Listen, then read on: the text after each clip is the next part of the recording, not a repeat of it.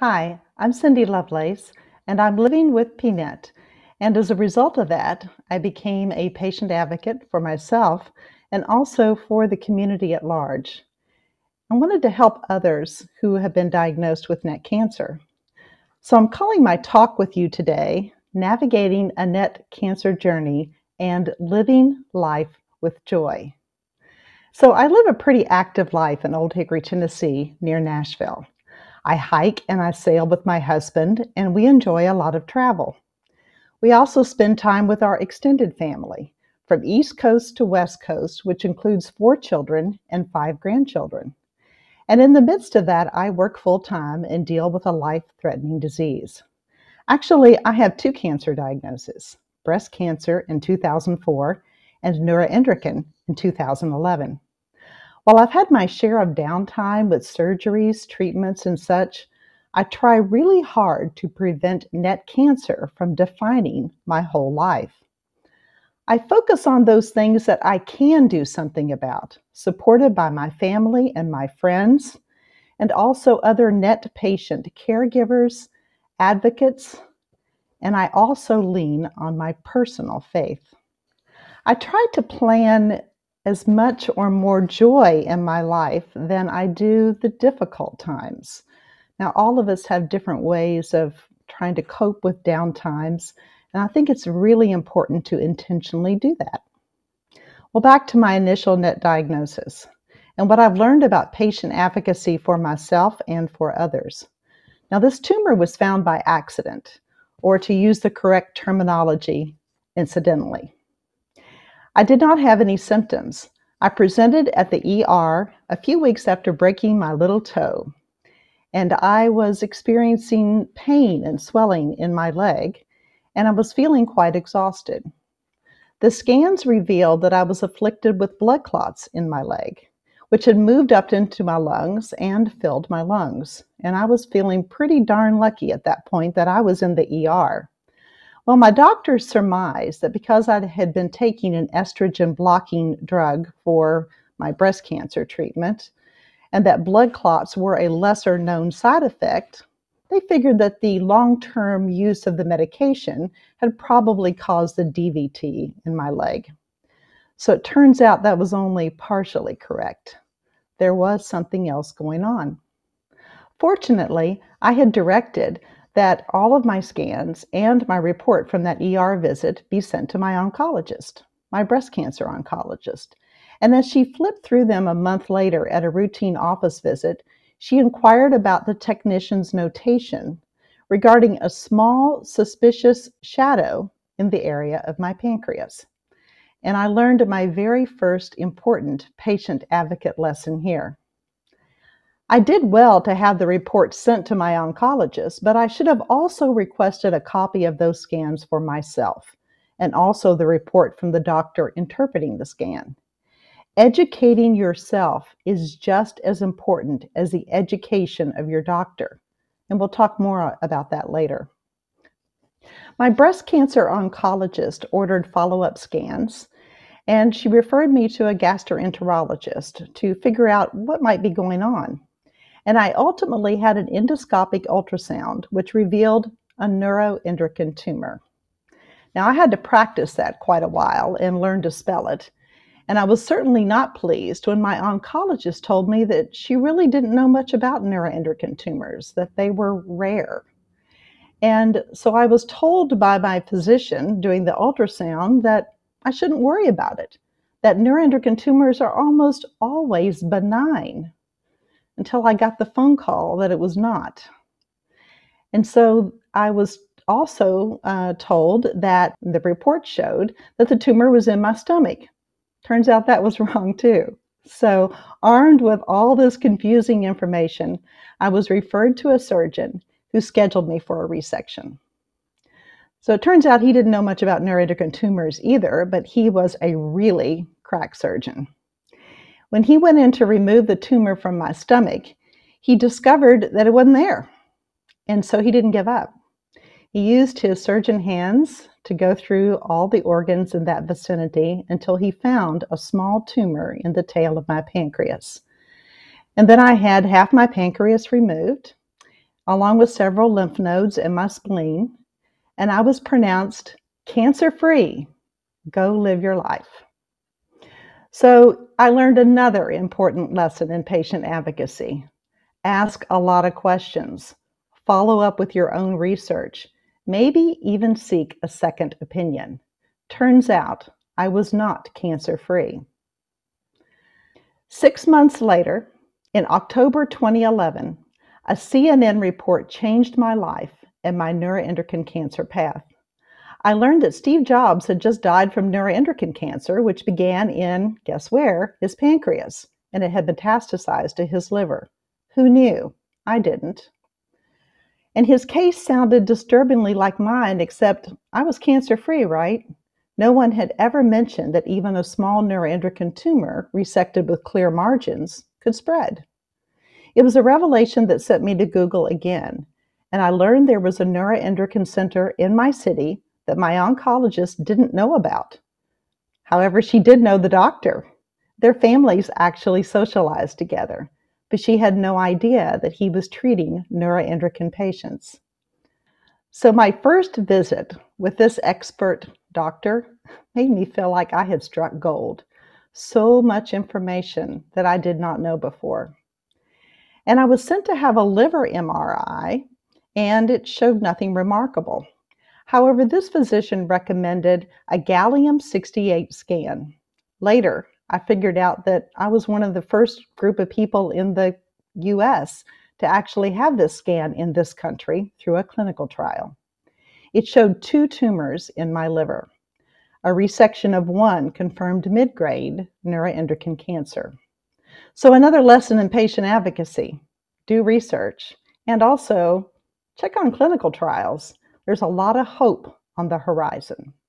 So let me pause here and say that it was not until I started attending patient conferences.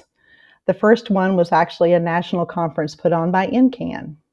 And then I started looking at their resources. And then I noticed other organizations that were holding informational conferences and had resources on their websites.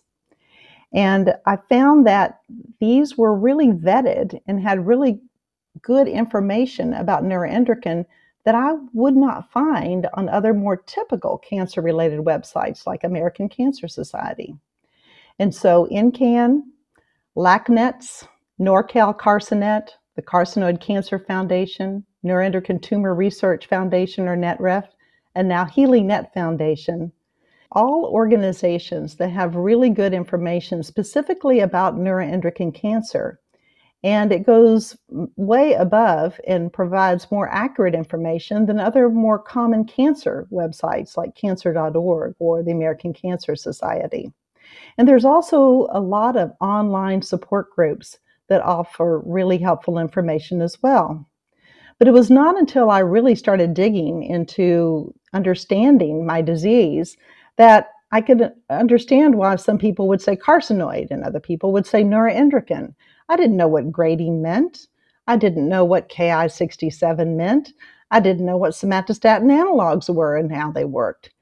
It was important for me to educate myself. I can't stress enough the importance of educating yourself, but also not depending on what Google finds. Hey, I got lucky with that CNN report. Online, you can find organizations I mentioned and others you can trust to provide you with good vetted information from NET expert physicians and also from NET patients. So here's the boxes that I've checked in the last 10 years and how my advocacy journey has moved forward. So my initial surgery was a distal pancreatic resection and splendectomy, followed a year later by a tumor resection of my liver, and a few years after that, a more robust debulking of my liver with several tumors removed from my mesentery and a resection of my gallbladder. The lessons I learned about surgery: well, ask a lot of questions in advance and prepare yourself physically and mentally. Understand your insurance policy and double check that everyone who will be taking part, from the surgeon to the anesthesiologist to the pathologist, is covered. Surround yourself with trusted people, caregivers who can step in and do specific tasks for you. Take rest and recovery very seriously. Call the doctor if something doesn't feel right. And inject humor wherever possible. Hi, I'm Dr. Clown. 50 cc's of silly coming your way. So that really happened, and thanks to while I was having surgery or prepping for surgery, and thanks to my comedian daughter for that little episode there. Well, to follow up on an earlier patient advocacy lesson learned regarding your own copy of scans and reports, I also recommend that you request a copy of your pathology report after surgery or biopsy. And I've also had my share of waiting and monitoring. I am monitored with a combination of MRIs and PET dotatate scans. I learned that the type of scan you have, where you have it, and who reads it is also important. If you can consistently do it at the same center, that is optimal, but that's not always possible. But you can get the right scans. And I've endured the monthly somatostatin analog injections, and I've learned that I don't need to settle for shots that are not administered correctly. If the nurse giving the shot can't answer a basic question about what he or she is doing, or you end up with a really sore butt and a big lump, you are not getting optimal treatment. Insist that they watch the video or the manufacturer's website, or at least read the instructions that come with the box. Don't settle for, oh, I've given lots of butt shots. They are not the same.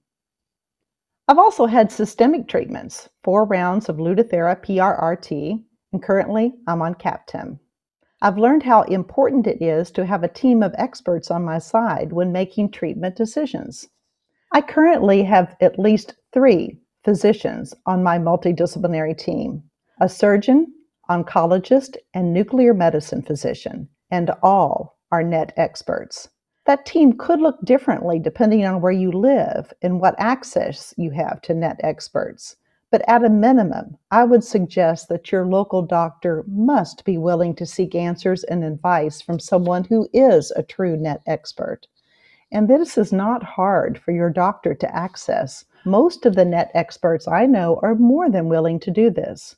Building trust with a team of doctors is so important because while we are blessed to have lots of treatment options now and more coming down the road, it requires trust in your team to feel confident that you are going in the right direction. That trust helps me live my life knowing I will have periods of stabilization and periods of possible progression. I accept that I am not cured of NET cancer, but I know I have a team of NET experts who monitor my disease and have knowledge of options that are available for me and my unique path. I mentioned earlier that I work full-time. Well, that work has changed a lot since I was diagnosed with neuroendocrine cancer. I had a long radio career as a news reporter and on-air announcer, and then in promotions and marketing. So after 30 plus years of being immersed in communications, I entered the nonprofit sector to run fundraising events for a National Cancer Research Foundation. In 2011, that Steve Jobs story on CNN that prompted a random Google search and led me to a NET expert in my own city, well, that guy was Eric Liu.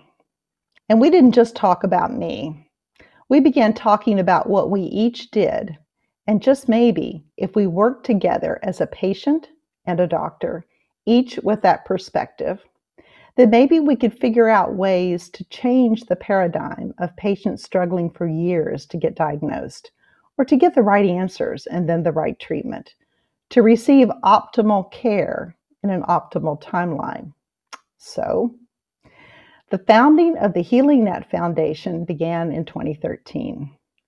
And 8 years later, our organization has grown to a focus on education and collaboration, particularly on education of physicians, nurses, and healthcare providers, as well as resources vetted by the medical experts and written by patients themselves to help each of you better navigate this unique and challenging NET cancer journey. We have joined other organizations I mentioned earlier in trying to fill all the gaps of NET care. And we want each of you to live your life the best you can. I want to make a point here that I don't see myself as particularly special as I've grown into this field of advocating for myself and advocating for others. I simply paid attention to what was happening to me, and I related it to others and how it might impact them. And then when I found myself in a place where just maybe I could take what I had learned so far from my career and my cancer diagnosis and my life in general and do something good with it, I took a leap. I learned from others who were already advocates. I learned from net experts who I must say love talking about what they know. And I learned from many other patient stories.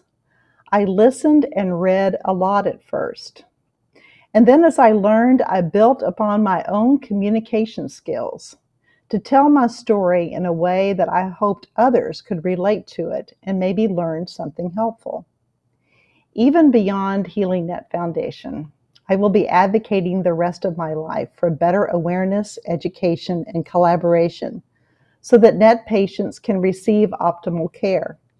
And as you look to set intentions in your life, find ways to cope and to find joy, you can advocate as well in ways that fit you. First, you must educate yourself. Choose doctors who are educated and willing to be educated, and build that trust with them. Find support in your family, in friends, other patients, caregivers, and advocates. And then you will likely have to take a little bit of a leap yourself by telling your own story in various ways or becoming an active volunteer. But that leap just might be the way that you do find joy and that you learn to cope with a NET cancer journey. So we're going to be doing some questions and answers today, but here's my email contact information and our website again. And if you want to reach out to share your story or find a way to be an advocate, we can start a dialogue. Thank you. And I'll leave you with a piece of joy that I try to experience as much as possible. This is a gorgeous sunset on Old Hickory Lake in Tennessee. Thank you.